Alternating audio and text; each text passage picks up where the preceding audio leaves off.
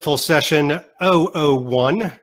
That is when Tom and Calvin are going to lead a conversation around the 007 films. You're not going to want to miss it. Tom Sears of James Bond Radio. You know him. You love him. Well, you know him. And Calvin Dyson. Hello, James Bond fans. Good evening, James. I can't do it. Calvin will do it, though. I have a feeling he'll be wearing his patented bow tie, so watch for that. I was up way too early this morning. Hello from Gibraltar. Stephen, hello there. 3 p.m. in the UK. That's more human time. The nice thing is, though, no matter what time it is, you're going to be able to jump on and off. Don't lose your link. I hope you held on to your link. That is your ticket in. And for those just joining, as I mentioned, plenty of good seats here. Tell your friends they can register at any time throughout the day. Remember that. And I'm going to take a sip of water before we start. What's that, you say?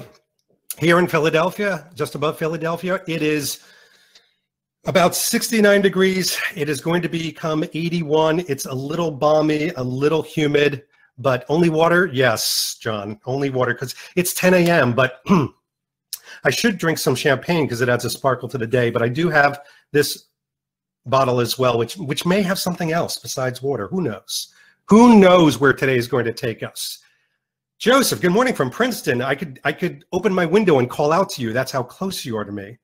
You probably know that. Who's drinking Bollinger? First of all, is anybody having a drink right now? I mean, that's impressive if you are. Ladies and gentlemen, children of all ages, it is time. It is time.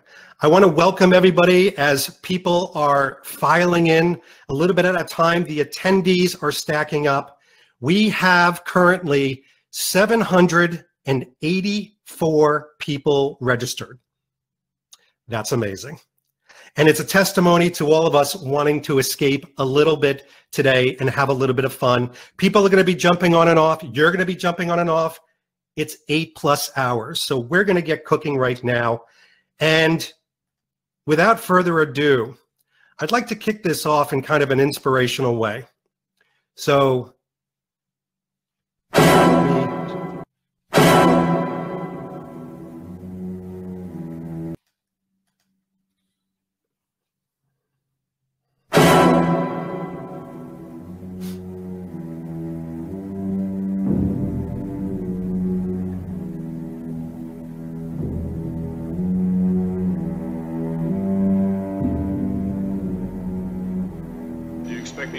No, Mr. Bond, I expect you to die.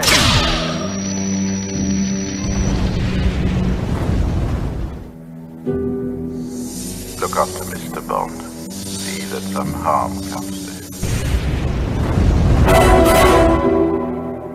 him. You defy all my attempts to plan an amusing death for you. You have a nasty habit of surviving. Everybody needs a hobby. So what's yours? Resurrection.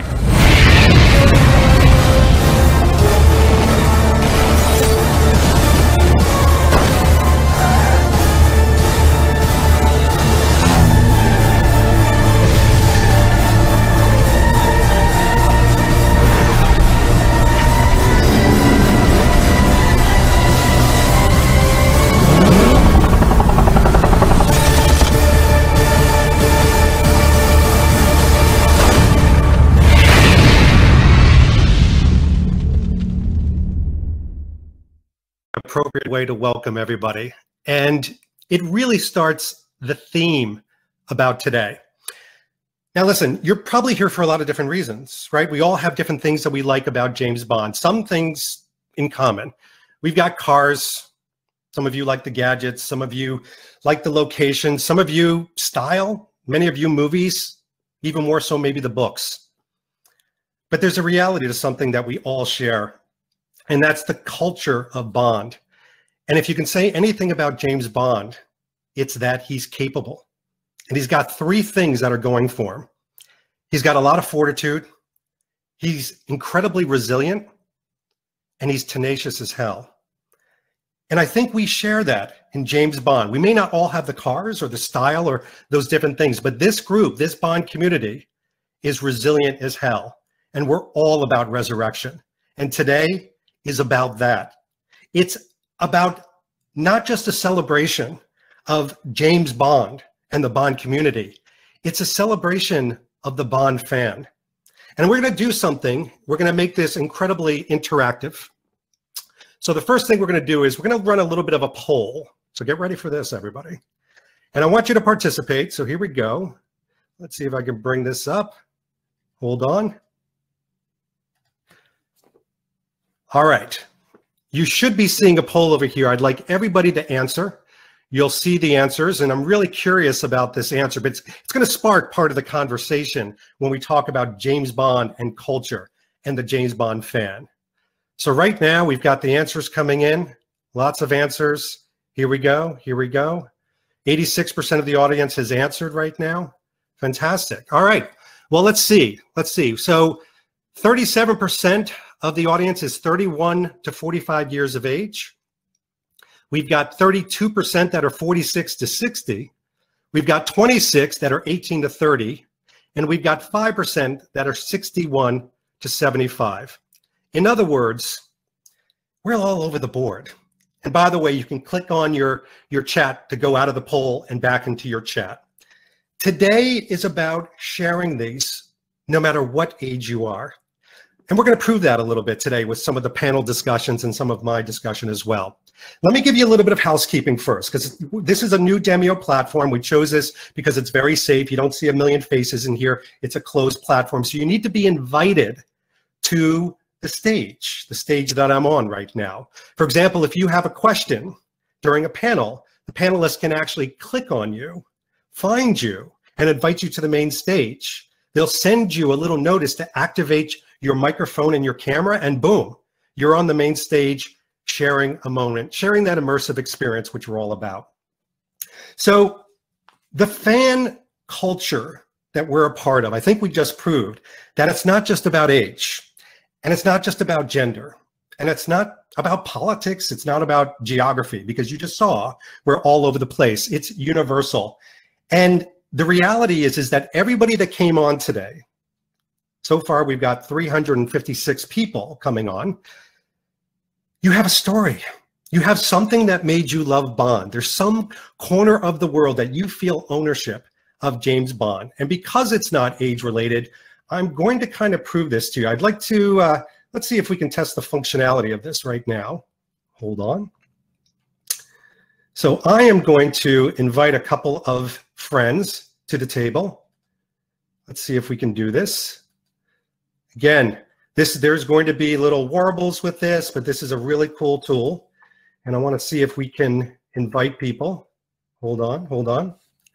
This is how we're going to do it all day. We're going to, oh, hold on a second. Brian from James Bond Aficionado, how are you today? I'm doing fantastic. How are you? Nice polo, by the way.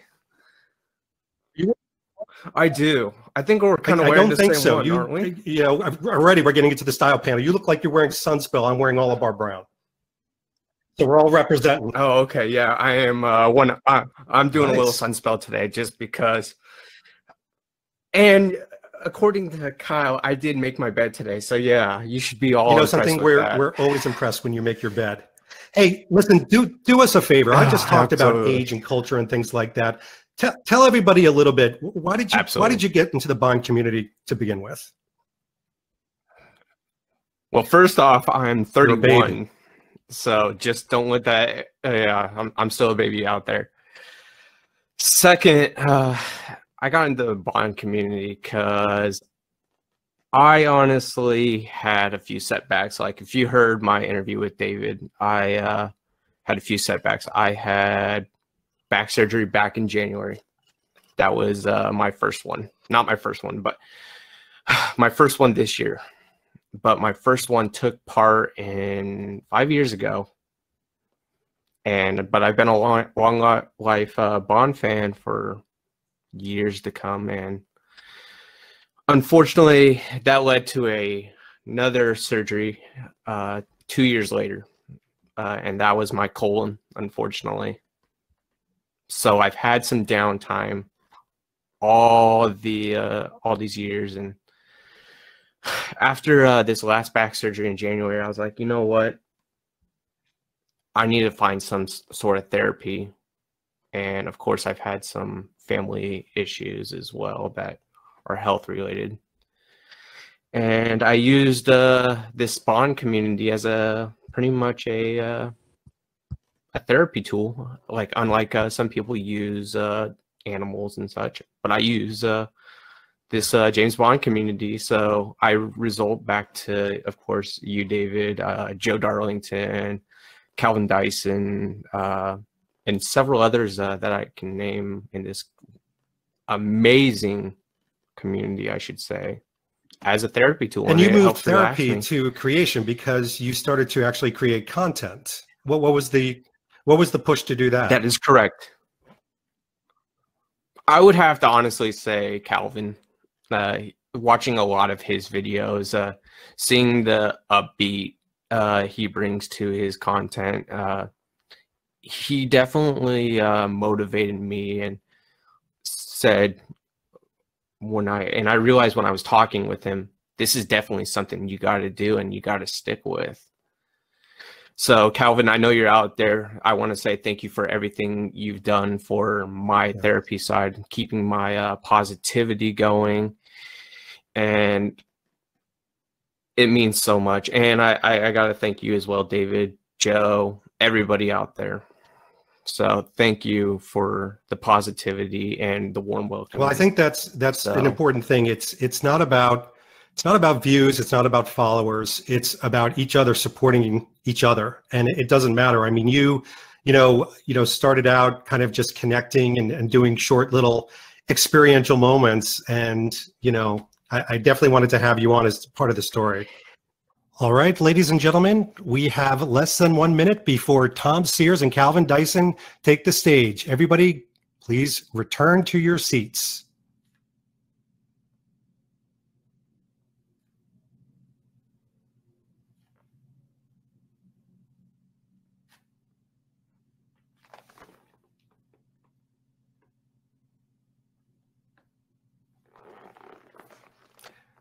Tom Sears and Calvin Dyson, please take the main stage. Good evening, Mr. Bond fans, is I believe what David was trying to say earlier on. I actually love that impression, David, so thank you very much for that. Hope I'm coming in all right, video, sound-wise.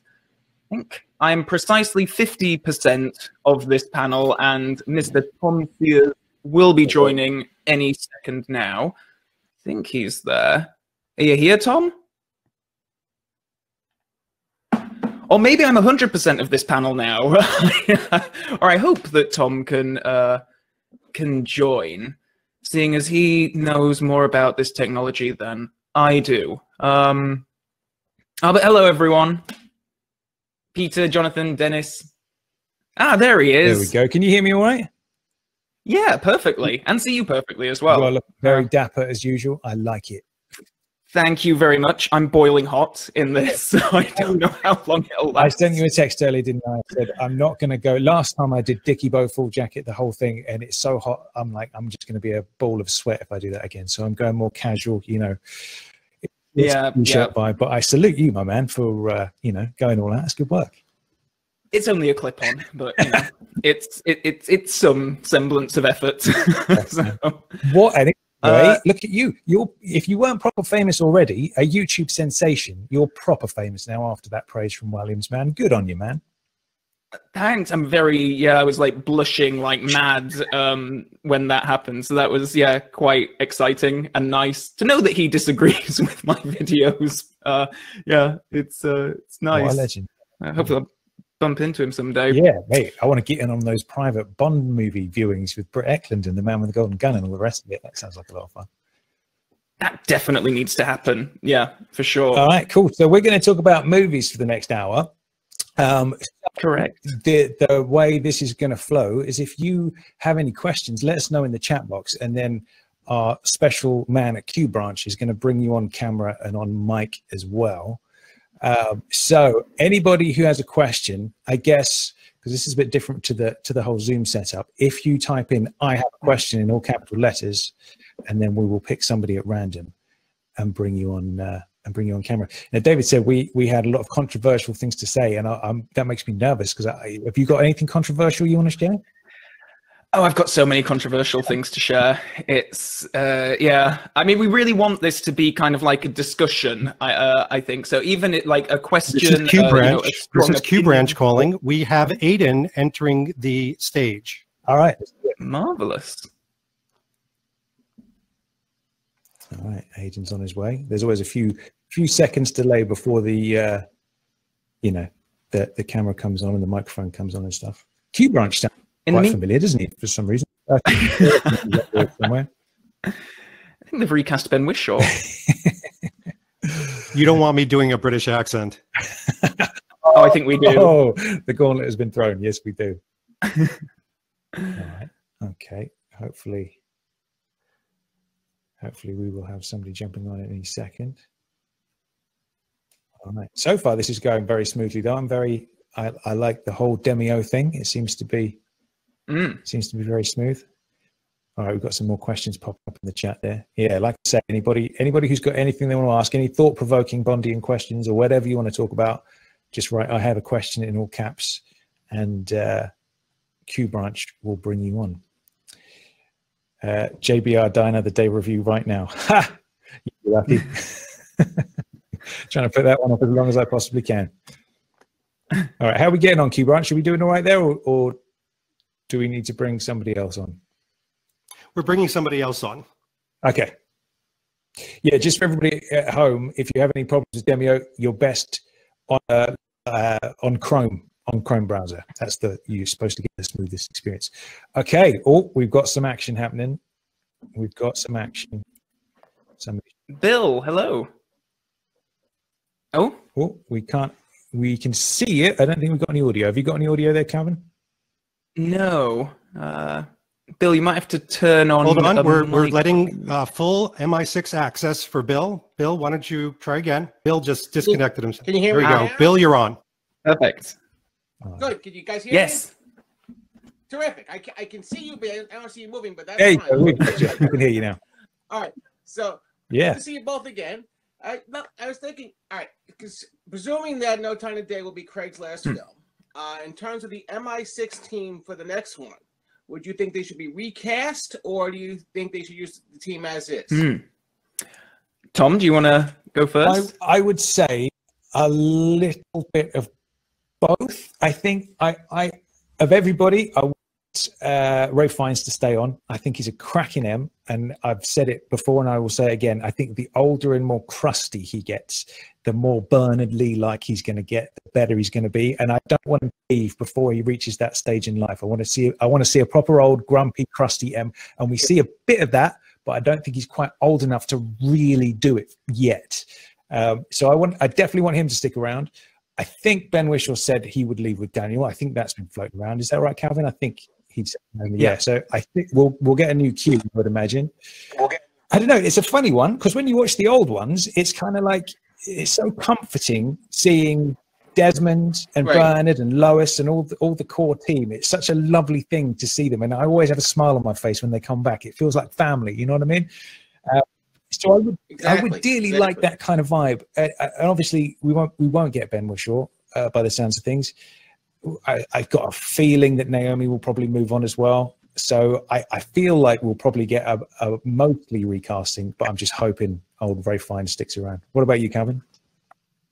I'm similar opinion to you, except I would like Ben Whishaw to stick around because he's so young and he could really just grow in that part for decades. But as he's already said, you know, he's probably gonna leave when Craig does. And if you have acted the problem with Moneypenny, M and Q as they are now is that they are all big names and they can lead stage shows and TV shows and movies and all this kind of stuff. So the more that they're in it, the bigger role they're gonna want because they're not actors to necessarily just do something for a paycheck. You know, they want nice meaty parts, and you know it's a trade-off. Do you want those actors, or do you want the characters to be more like bit parts again, played by character actors like Bernard Lee, Desmond Llewellyn, those people? Right. What about you, Bill? What's your take on it?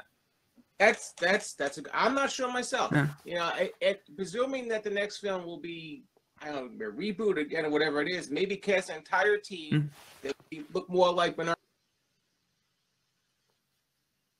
I think Tanner should also be involved too in some way. Right, yeah. So, but, yeah, because we neglected to mention him really, but he's been in more than Ray Fiennes, Ben Whishaw, Naomi Harris at the moment. So yeah, which it would be nice to see that character really have more of an impact in some way. Oh, absolutely. I mean, he was such an essential part of the books. He was kind of given. It wasn't until Michael Kitchen, with Goldeneye, that he really developed as something in the film. Yeah, totally. But yeah, I would like to have an actor play Tanner as well as the other three. Mm. All right. Well, thanks a lot. No worries. No worries. Thank you. See you again soon sometime. All right, cool. There's a scene at the beginning of Colonel Sun. I would love them to film Colonel Sun and make it into a movie. And there's a scene at the beginning where Bond and Tanner are playing golf together, and I thought that would be such a great way. Like, even if it wasn't the same film, but there was that scene. I'd love to see Bond back on the golf course, and him playing with Tanner would be a nice little touch. I would really like to see that. I completely agree, because in the films we've never really gotten Bond and Tanner as like buddies, like they're sort of implied to be in the books, and it would be nice to see that. The closest we probably came was GoldenEye with Brosnan and Michael Kitchen. I was just going to say that scene before Ed comes in and he's calling there the evil queen of numbers and all that kind of stuff. They feel like schoolboys, don't they? Like naughty little schoolboys together. And yeah, exactly.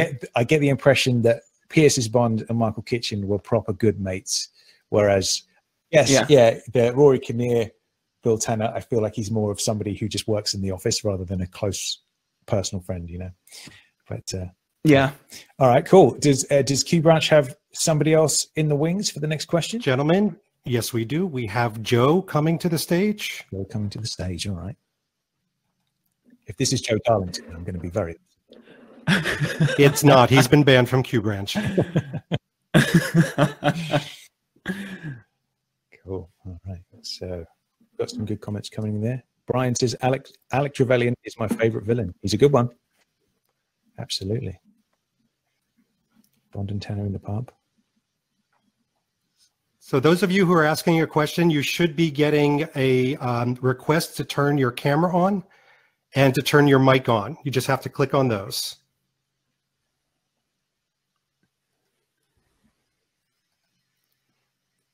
We'll try a different one. Amer, A-M-E-R. Keep chatting away, guys. You have tons of good thoughts. It's like listening to Q Branch. Yeah, I know. Just like reading the comments. Yeah. I've seen a lot of love for Lashifa in the comments. Man, I think Lashif might be my favorite villain of all time. I think that, do you know what was interesting about Casino Royale? I've always said is I remember during the Brosnan period, and I love Brosnan, and you love Brosnan as well, which makes me very happy. I love Brosnan so much. But like it was, the common thing that people say is that obviously those films were very sort of, formulaic and all the rest of it. Oh, we got somebody. But you thought all the best Bond films had already been made by that point, and then they bring in, and it was such a belter of a movie. And that, I didn't expect to love a villain so much as I did Lashif. I think he's brilliant. To take an old school Bond villain with like a scar across the eye and the weeping blood and bring him up to date. Yeah, that was such a genius way of doing it. Yeah, I completely agree. Okay, I think we have Amer on the line. I hope I'm pronouncing your name right. Yes. Hello. So I had a question. Why did they not have Q in Live and Let Die? It let me in for a brief period, and then it kicked me out, and then brought me back again. So there might be a little. There we go. Here we go. We got some action. Yeah, my question was, why did they not have Q in Live and Let Die? Why did Q in Live and Let Die? He was busy, wasn't he? I remember the story about that now. Wasn't he busy doing something else, and he couldn't?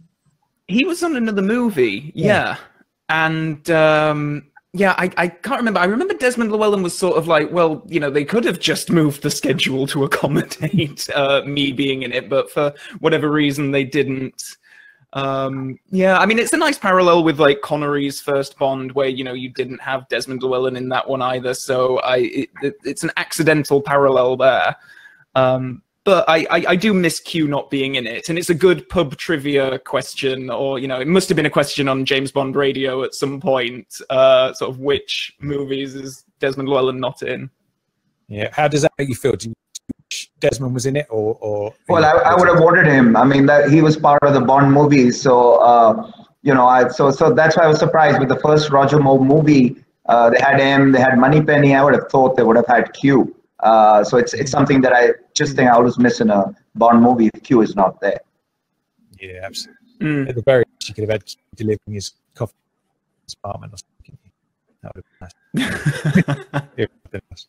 All right, that's cool. Thank you for your. No worries. Does Q branch? Are you managing the removal of the? Yes, I am. Just doing it. All right, sweet. Okay, cool. We're getting there, man. We gripped with the whole new system, and it's going nicely. I'm very happy with it. Cool. For some reason, Tom, your voice only. Oh, I can see Tom. Oh. Yeah. Maybe I just have this pleasure. Yeah. There we go. Can everybody else see me in the chat? Just say I can see you if you can see me. Oh yeah. Yeah. Oh, 50-50. Oh, I'm drinking a whiskey and Coke, by the way. I just saw that in the comments. So it's not too early. It's 4 o'clock. It's okay. Absolutely. We are calling Nate to the stage. It may take him a couple seconds to get there, but Nate is coming to the stage. All right, good stuff. Great. While we're waiting for Nate to join the stage, what do you think about Desmond? Do you love Desmond as much as I love Desmond? Do you wish he was in Live and Let Die? Oh, me? Yeah. I love Desmond. Yeah, no, he's fantastic. I like him more when he's sort of in the later films, particularly with Brosnan and Dalton, where the character changes a bit. Like in the early days of Connery, he's just very like old school master, very strict type, rolling his eyes. Whereas when you get to Dalton and Brosnan, he's more kind of like eccentric uncle inventor. And I like that. I like when he's got that twinkle in his eye in GoldenEye, like he's really proud of these gadgets. Yeah. And I think that's really nice how they kind of evolved the character. I guess that was a response to the age difference between him and Bond sort of growing as they changed Bond actors but didn't change him. But yeah, no, he's such a great guy. Let me ask you this. I feel like most people would be in agreement that they love Desmond. What do you think are?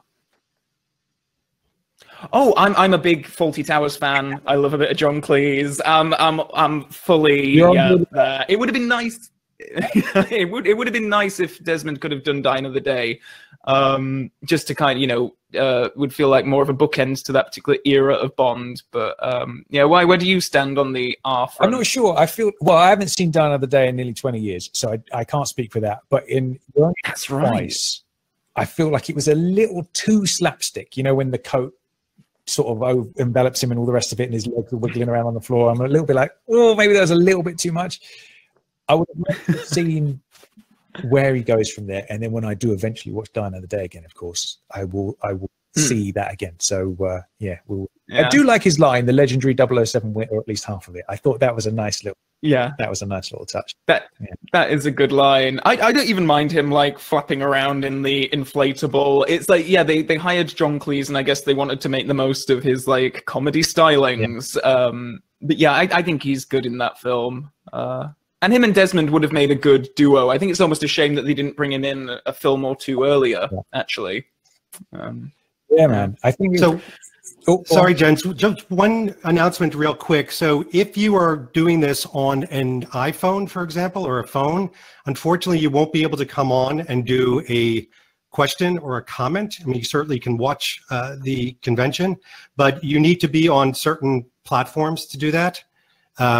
So just as a heads up, for those of you trying to come on, the reason we're having trouble is many of you are calling from a phone, and unfortunately, you can't go onto the Demio platform that way. Okay, that makes sense. All right then. So yeah, best experience on a laptop. I'm seeing quite a few people saying they can't see me, so I'm going to turn my camera off and on again, and hopefully, the age-old computer trick. If you turn it off and then you turn it back on, it usually starts working. And back on again. Yeah.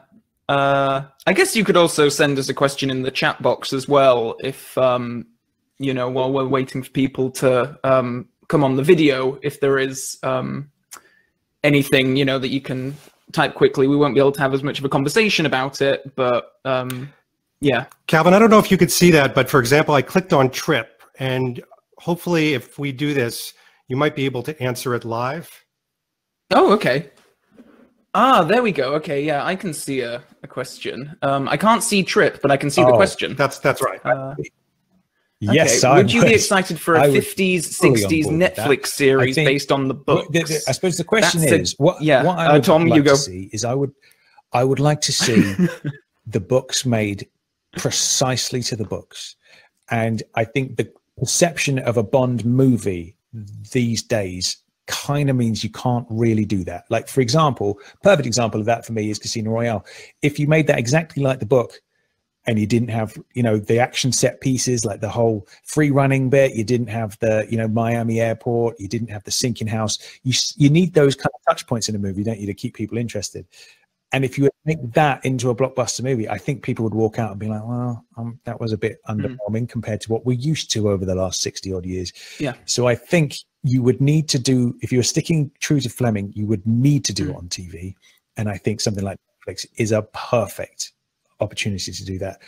I would love to see it. Like, I'd even want him to drive his big old Bentley, you know, like that big old tank thing that he would drive in the books. If you've seen the concept art of that thing, it's just like a bus with no roof and his head sticking up with his goggles on and all the rest of it. I would love to see it. Quite who I would cast, I don't know, because, you know, you wouldn't get whoever's in the movie to do that. But yeah, what about? Yeah.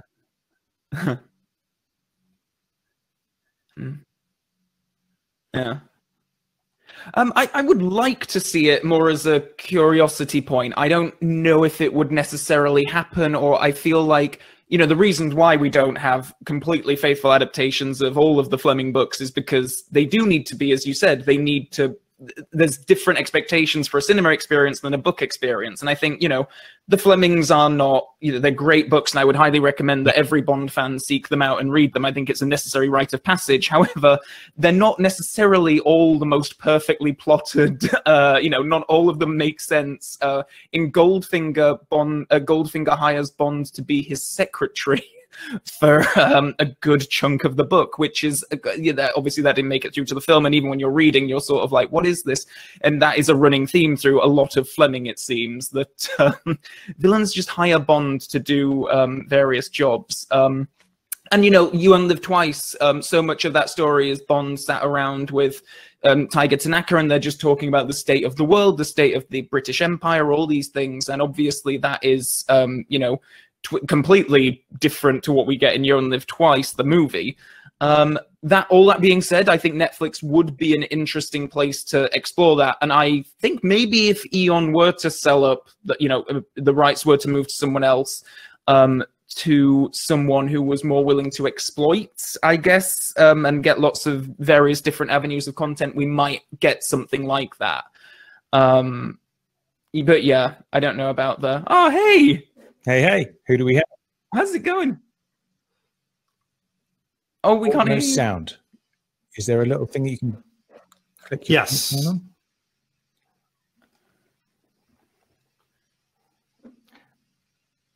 I like that. Okay. By the way, that's highly appropriate. I enjoy that. Oops. You're on, Nate. Nate, say something. You're on.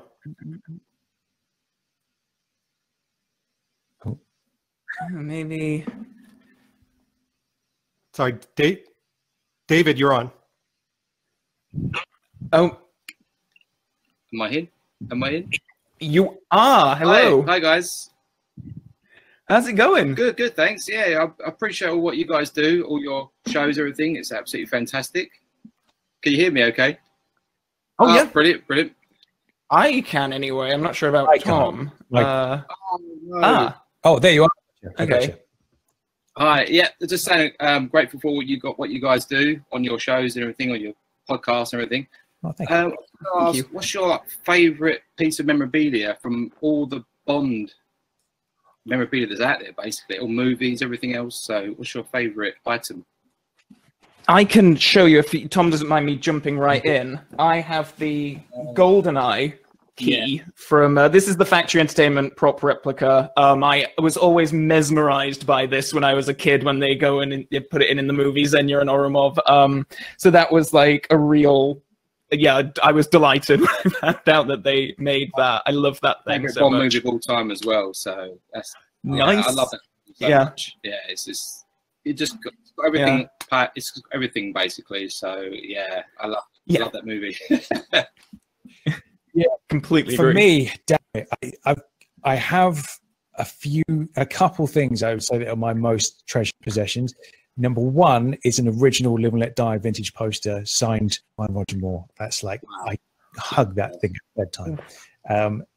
That's going to be buried with me. Don't care who knows it. And then the other thing, which was totally unexpected, this is going back a few years now.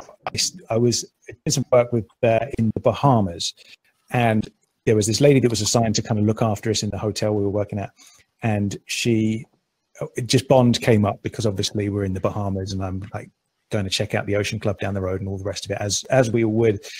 And she said, "Well, here, I've got something for you. You'll really like this." And then she disappeared off, and then she came back, and she gave me this hardback edition of Casino Royale that I'd never seen before. Opens it up. Inside, there's an inscription saying, "This is a gift to all the workers of this hotel," whatever the name of it was, "for all your help during the film of Casino Royale." And then it's signed by Daniel.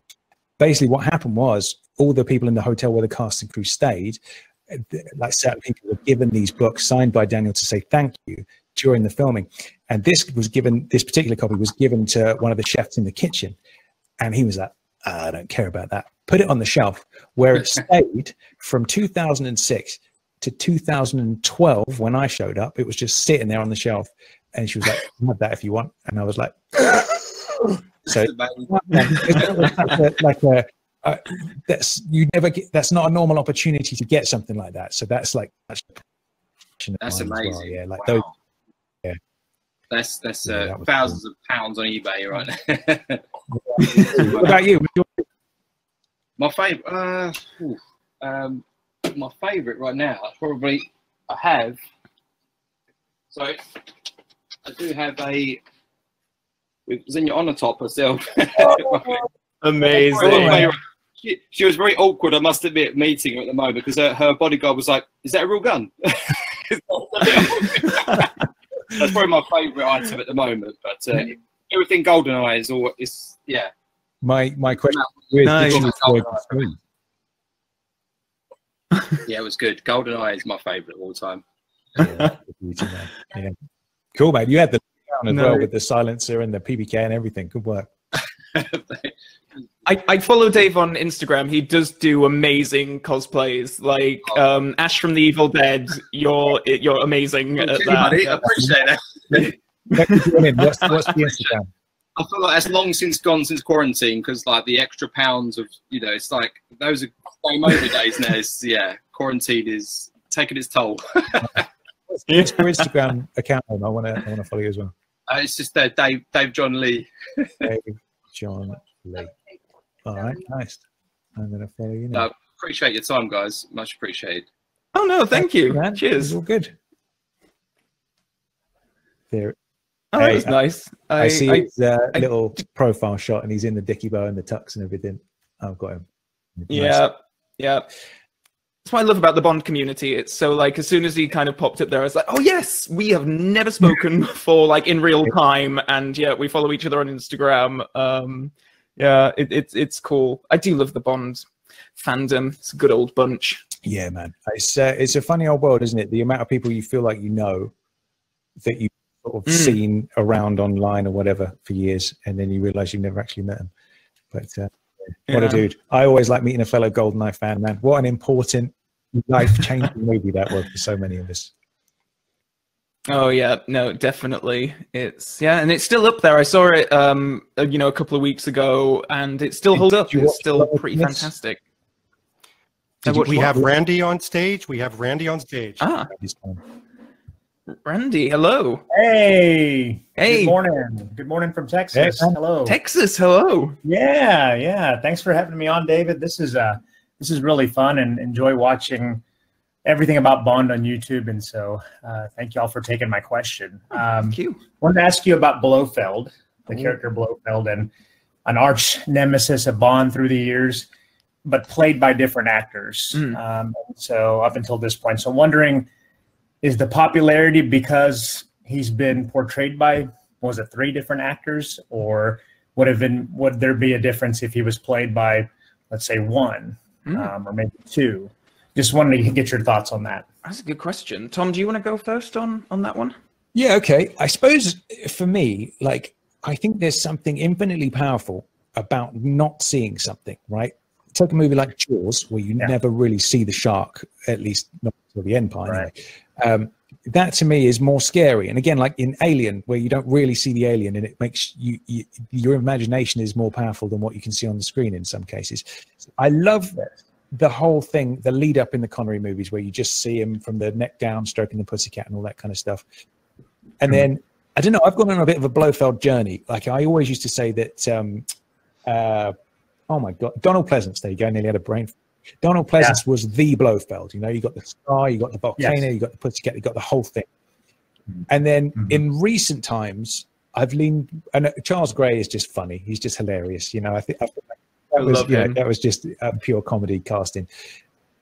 Nowadays, I lean more towards Telly Savalas, because it's like the Blofeld of the books.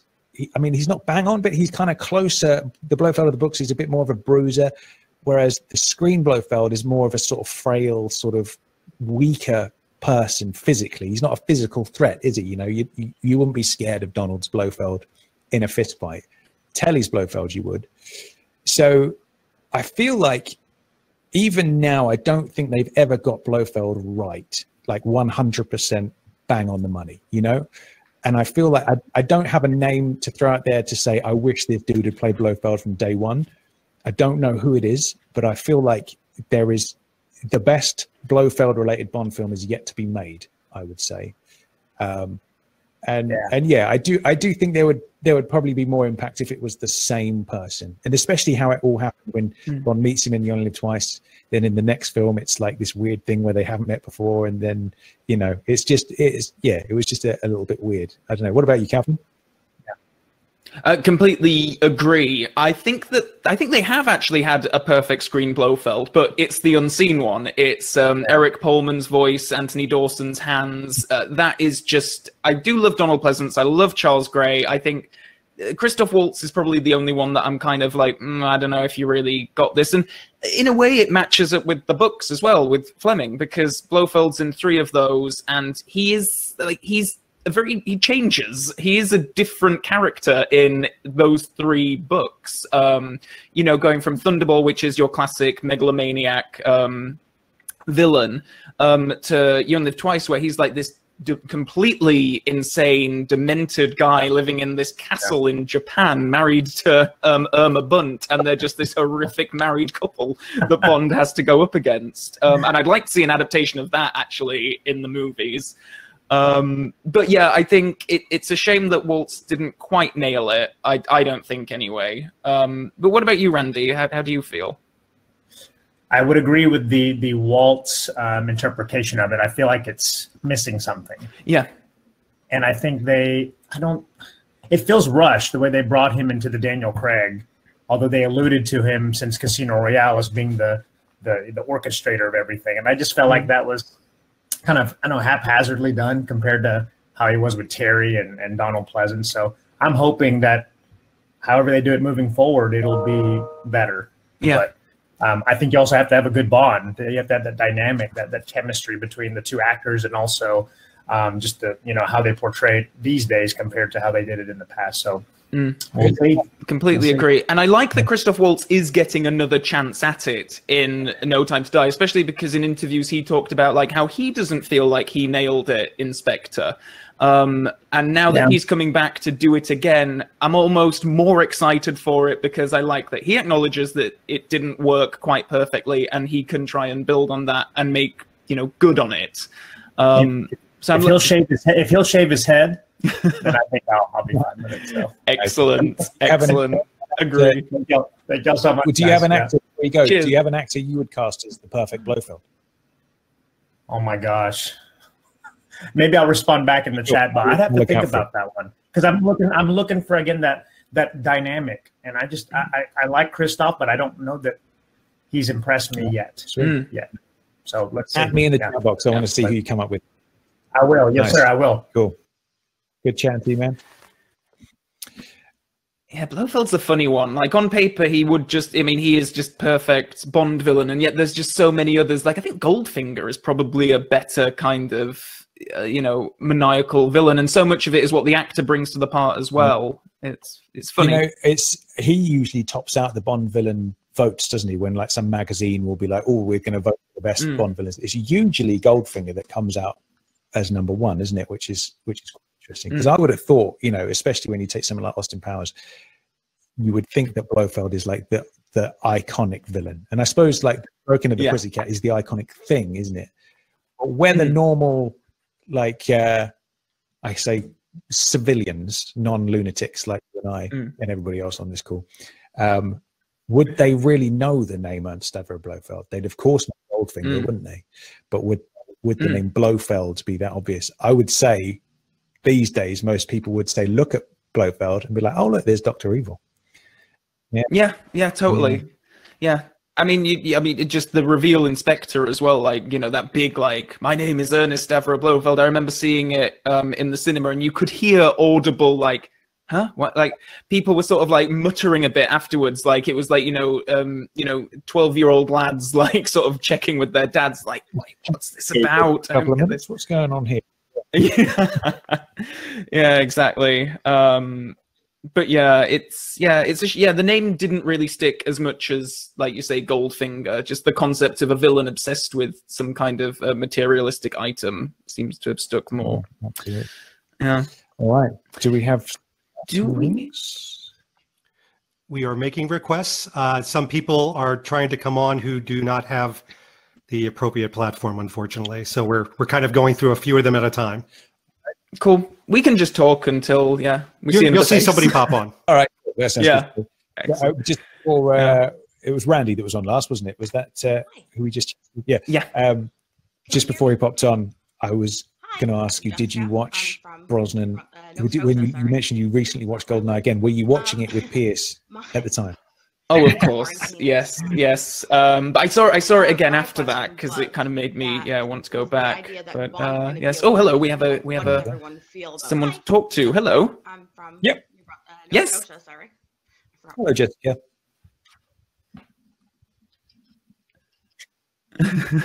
It happens.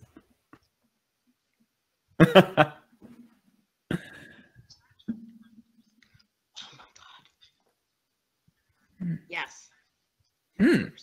Okay, I guess I could probably go first on that one, I suppose. I think it speaks to a genre that I think needs more gender representation, and I think that, you know, I saw Atomic Blonde recently, which was, you know, the big Charlize Theron spy movie, and I couldn't follow the plot at all, but it had some amazing action sequences. She's fantastic in it, and I just think like, oh yeah, why aren't there more of these? I think if you know, they recast James Bond with a woman, it's not James Bond anymore. I mean, the name would change; it would be something else. So I think you can have those two things going on simultaneously, and I don't think it necessarily has to be as blatant as, you know, Jane Bond, for example, which is the name.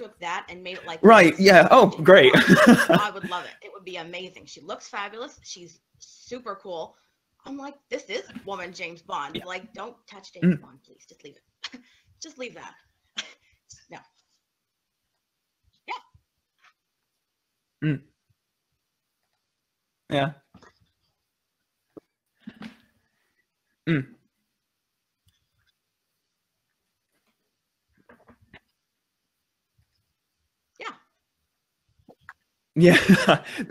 No, we're in complete agreement on this. I think there's room for both. It doesn't need to be an either or, and I think it's a shame actually that they feel like, or, you know, media outlets, wherever these sort of insinuations come from, that it would need to piggyback on top of an established franchise, when no, it's just make something new and make it good and people will go and see it. It's as simple as that, really.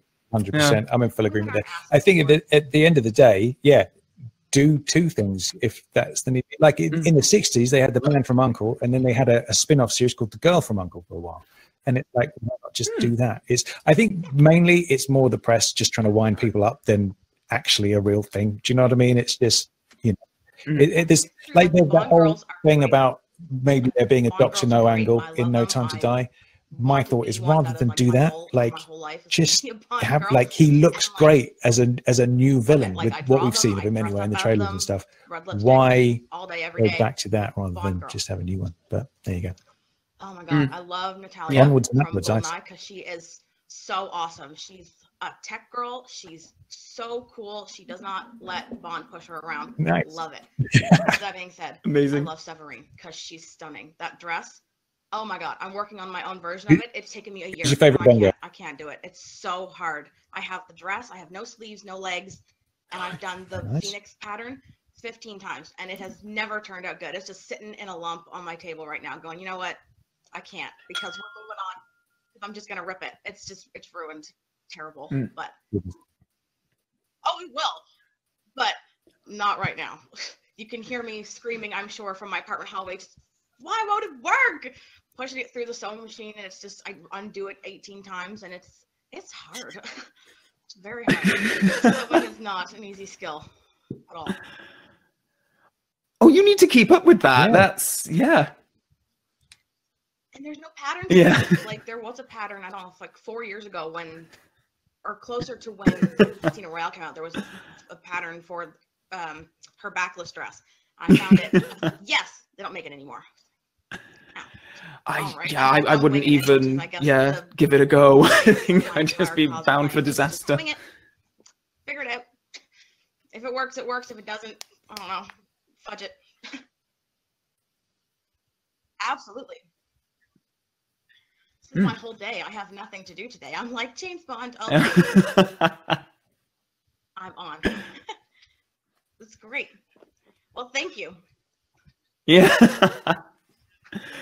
Thank you very much.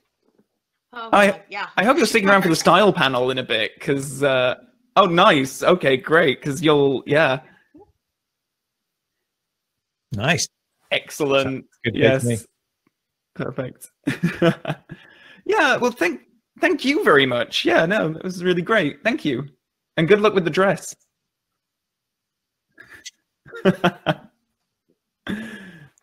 Cool. Excellent. Do you have a favorite Bond girl, Calvin? Oh, well, Natalia's up there, certainly. Vesper as well. I think she's great. I do like Vesper, she only comes into the film about halfway through, but she's so impactful. It contrasts with Natalia, who's quite rare in a way, in that she's the main Bond girl who is present throughout much of the film, and we follow her independent of Bond for a good chunk of the story, which is quite unusual. What about you? You're a Tracy man. Goodness gracious me. You got half an hour? No, I feel like for me, the two timeless Bond girls are Tracy and Vesper. Like they are the top of the tree, so to speak. But just because I really have a crush on Olga Korolenko, she's up there, and the same goes for Electra as well. Goodness gracious me. I have to oh yeah, Electra. Yeah. Oh, interesting that you define her as being in the Bond girl category. Yeah, maybe I shouldn't, because that should be Christmas, shouldn't it? Really? Yeah. Technically, yeah. But I always thought it was interesting when you have the Bond 50 Blu-ray set. They have pictures of all the Bond girls next to each disc of the film. For World's Not Enough, they actually have a picture of Electra instead of... I just find it interesting that some executive somewhere made a decision that that was going to be the image for that film rather than Christmas Jones. Yeah, absolutely. Comments going through there. Vesper, Natalia, and Fiona Volpe are my favourite Bond girls. You got to give Fiona a shout out there. Absolutely, 100%. Yeah. Yeah. Oh, Tom, someone's asked you, Jinx or Miranda? We have Spency on. Hi. Spency, hello. Hi. I'm coming at you live from rural Nova Scotia. Nova Scotia? Yeah. I don't even know which part of America that's from. Oh, excellent. That's Canada, isn't it? It's like the east coast of Canada. Like it's Oh, this little, like almost island, and I'm on like right at the bottom on the south shore on this other almost island that I live on in a village. Oh wow, that puts my geography to shame. I hope my old geography teacher isn't watching this. That sounds like a flood. I'm sure a lot of people aren't really familiar with where it is, so you don't have to worry. Yes, my question is, so I was into Bond when I was like a child, definitely because the Bond girls were such a big inspiration for myself. And as a young, kind of, not that I fell off the train, but my introduction was Nightfire. I didn't know about Bond until I played Nightfire. Like, amazing. No idea. Wow. And the first thing I thought of when I played Nightfire was, these ladies are running around in the snow in heels and a gown, and I'm living for it. Like, I need more of this. I need all of it. And my dad was like, "Yeah, it's based on a movie series." I'm like, "Shut up! I gotta show me." And I remember I rented the movie so much from my local movie store that the owner just gave me the VHS copies. Unfortunately, that meant no one else could rent them. But I love that.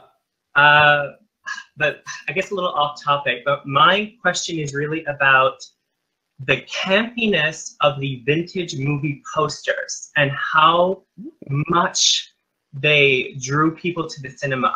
And I compare them to the newer posters, which are essentially just the actors photographed in their outfits. How do you guys feel about the old way where, like, we're talking balls to the walls, like unbelievable. I think sometimes they're like flying in the air. The Golden Gate Bridge is my personal favorite because you have Stacey Sutton just not even, her legs aren't even on the bridge. And she's just holding on to Bond for dear life. And Bond is pointing at us when Doran's behind him. I love it. What do you guys think about the old posters versus the new?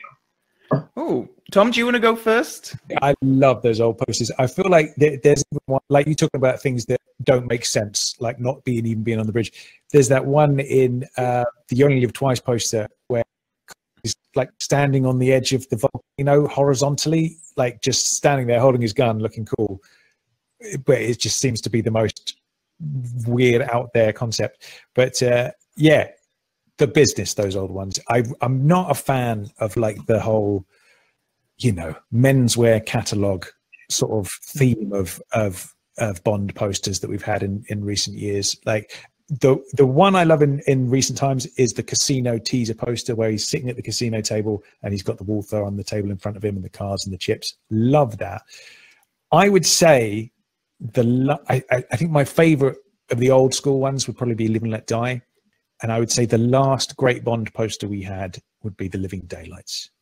That's the Living Daylights. Did that one get a vintagey poster? Because the only thing I can think of is really the one where you see the back of an actress or a model that I assume is not Miriam Dabo, and James and Timothy Dalton pointing a gun at her. I assume by the vintage poster you mean. Let me see if I can find it on my phone. It's the one where you've got the sort of the pattern of the gun barrel, and then all loads of scenes from the movie are sort of like in the gun barrel. Let me see if I can find it. Right, it's clicking. It's clicking. Yeah. I know what you're talking about. Yes.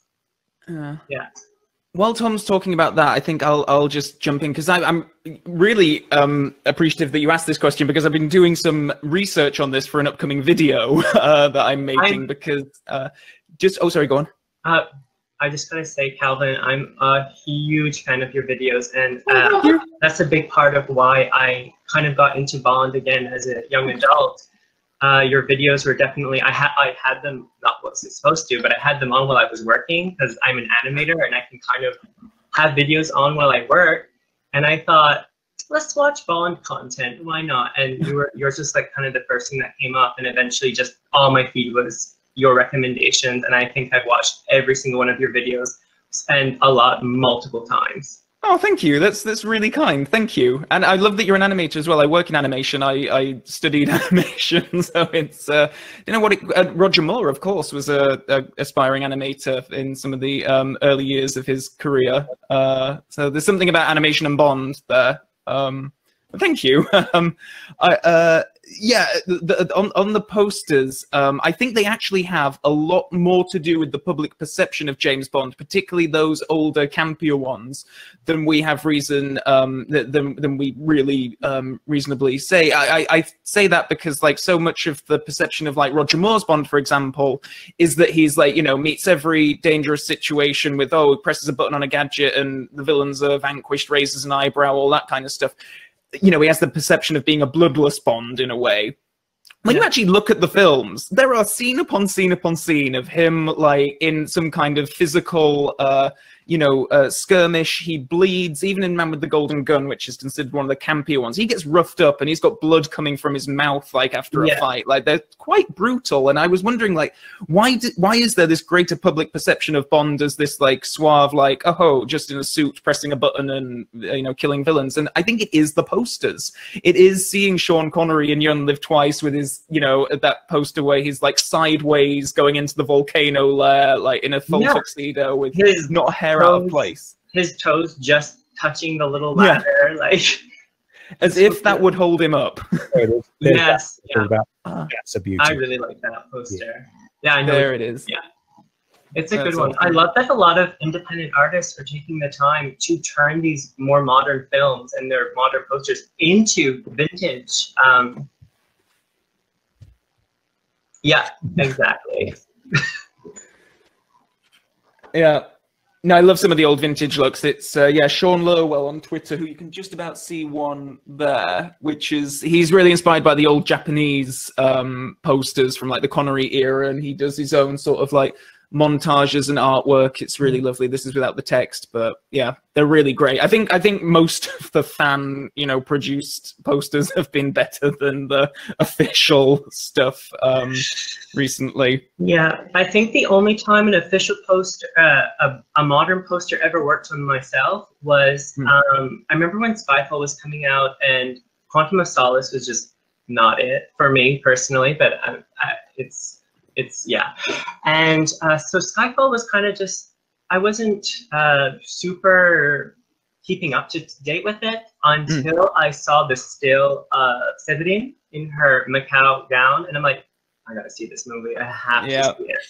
So I guess they do work in that sense because I'm a little bit more into like the style aspect of it. And once I saw this absolutely intricate, detailed gown, I absolutely had to see this film. And it's a shame that she wasn't in the film as much as I was hoping, because Berenice Malo is like incredible. She's absolutely incredible.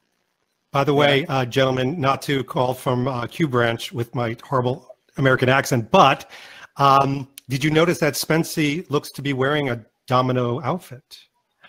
Hey, sharp little eyes you've got, Q Branch. That's amazing.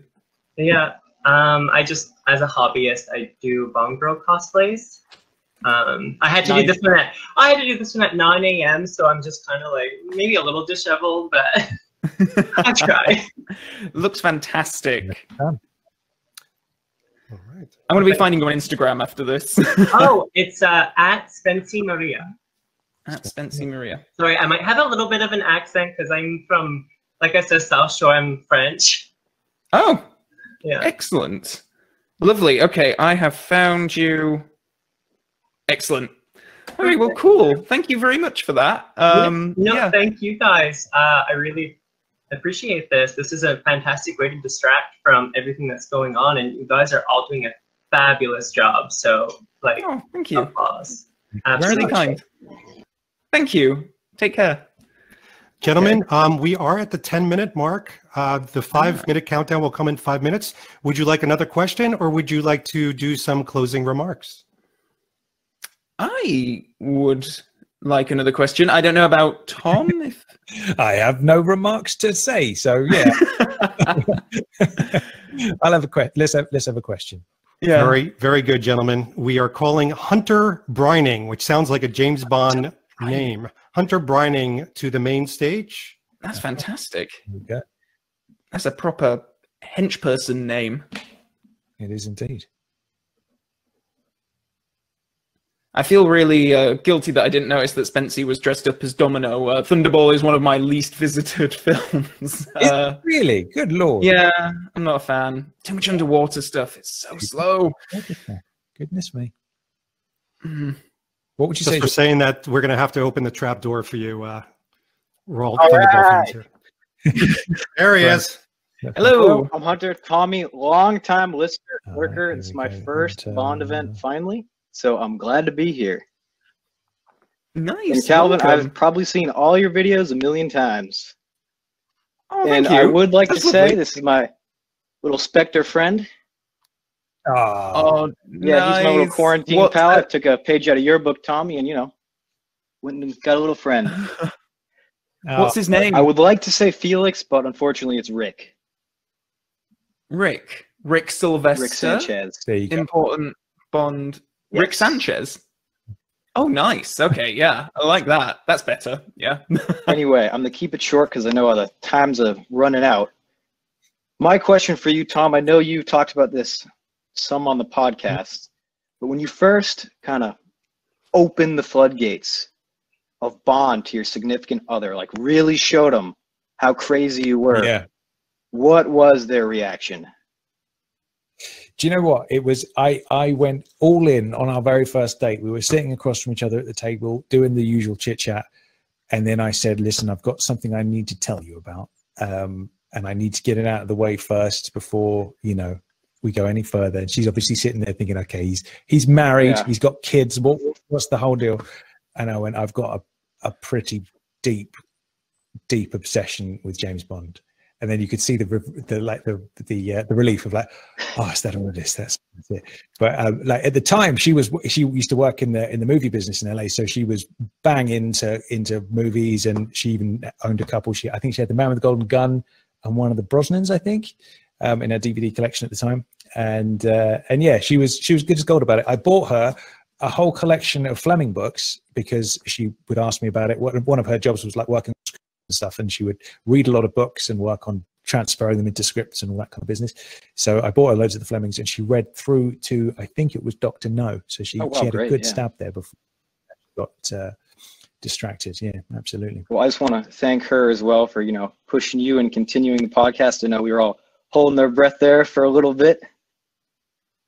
Yeah, absolutely. Yeah, it's we're back and cooking, and so's Chris as well. So that's a nice little touch. Still waiting for that Die Another Day. You're going to be waiting a long time, That's brother. all right. You're going to be pleasantly surprised. So joke's on you, my friend. So many people don't actually. Yeah. So we will see. It will be, like I've said before, it will be almost like a new fresh Bond film that I've not seen before. So it'll be an interesting little experiment. Yeah. What about you, Calvin? What was the reaction? Good, bad? Yes, no? Middling, I guess. I've been with my partner now for 3 years or so, and he's seen maybe 6 Bond you gotta get films, cracking on and that none one. of them have really. Yeah, no, I know. It's a real process. It's like we can watch a Bond film tonight, and it's no, I think we'll end up watching Netflix or something like that. So I'm working on it, but I'm impressed with Tom. Going to the effort of reading the books. I mean, that's that's other level dedication. Yeah, that's when I knew, man. I was like, all right, we're going to stick. Yeah, this is going to be good. Yeah. 100%. All right, well, before I get kicked off, I just want to share a couple little things.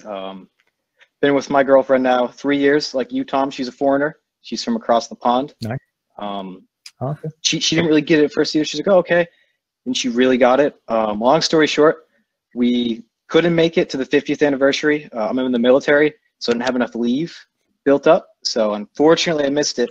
But I did get to Switzerland for the 50th anniversary last September. But 2 weeks before the trip, my girlfriend got hit by a bus.